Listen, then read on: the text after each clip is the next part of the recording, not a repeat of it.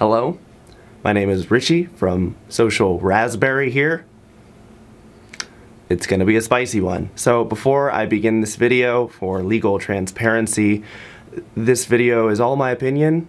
These are all just allegations, and you can pretty much just slap allegedly in front of every claim that I make in this video. So now that we've gotten that out of the way, I wanted to talk about somebody you probably don't know much about. Somebody that has been on national television the past couple months, somebody that is slowly gaining a modest following, and somebody that I've known about a decade ago, or I've had various encounters with people in my old friend circle. And his name is Brian King Joseph. He's a violinist. He just finished third place on America's Got Talent a few days ago, which is a pretty big deal. As I said, it's a nationally broadcasted program. It's got celebrities like Howie Mandel, Heidi Klum, Simon Cowell, I believe, is on it. It's a pretty big deal to get into the top 10 of this show, let alone the top 3. And I found this out because I actually saw on the America's Got Talent Twitter, as much as I detest the show, it's very popular, and I saw Brian King Joseph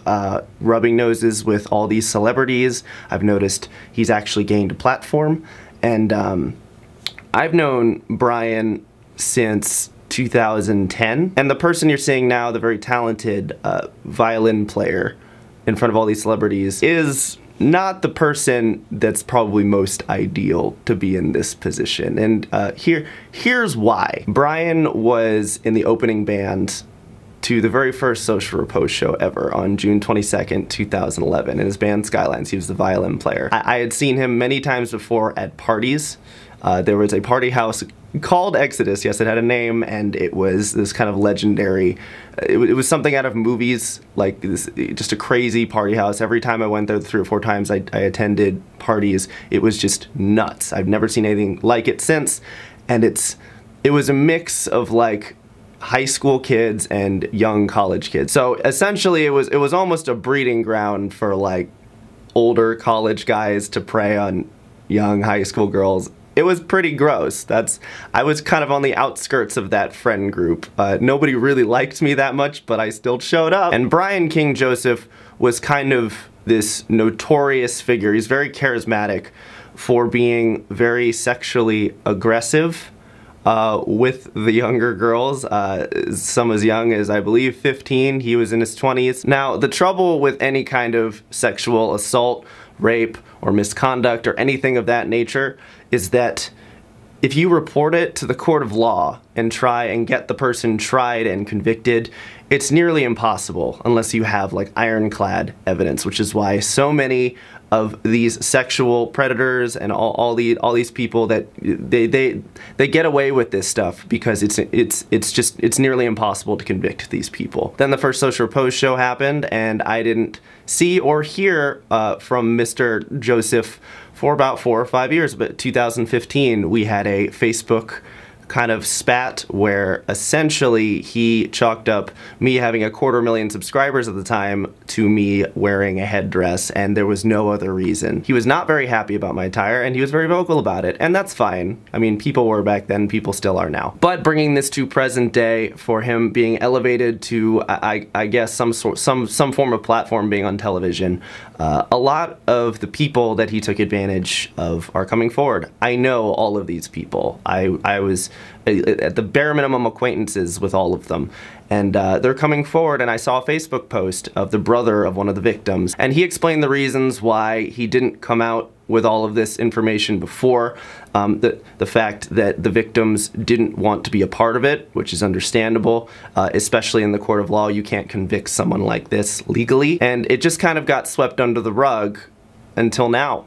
And since this post, I noticed a lot of people coming forward saying what Brian King Joseph had done to them. I've talked with a lot of them. I don't want to share their screenshots. I don't want to reveal their identity, but let's just say it was way worse, and his conduct was way more deplorable than I thought it was. Some of these alleged rapes and misconduct happening as little as 6 years ago. I even found a public post on the frontman, the singer of the band that opened for me in 2011, coming out against Brian, saying that they used to be best friends, they were really close, he spent a lot of time with the guy, he kind of knew everything that he was doing, and he said that he never quite grew out of it. But he went into detail on what Brian King Joseph has done, everything from getting young girls drunk to sleep with them all the way up to statutory rape, and kind of everything in between. He was just a very sexually aggressive person. And I would have never made a video outing somebody like this in 2015 when we had our little disagreement on Facebook, because he didn't have a following. He didn't have a platform to stand on. He didn't have people looking up to him. And now he does, or he's in the infancy stages of doing that. But I'm just saying that from my personal experience, it becomes less of a he said, she said thing when I literally saw him hitting on and being sexually aggressive to minors back at those parties. I've seen it, so I believe all these people. And I'm sure there will be comments on this video saying, but Richie, you're also a horrible person, and you've committed heinous acts, and I am a strong believer, and if you do one thing wrong, short of like murder, you should have the opportunity to be forgiven for it if it's just a lapse in judgment or if you're going through a phase in your life.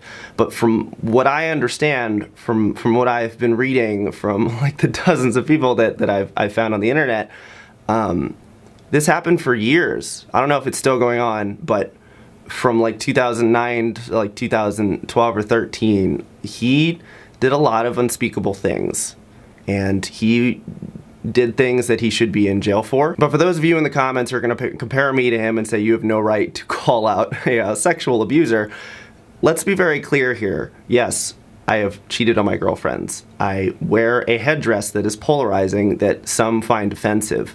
That doesn't hold a candle to pedophilia. That doesn't hold a candle to rape. That doesn't hold a candle to sexual assault.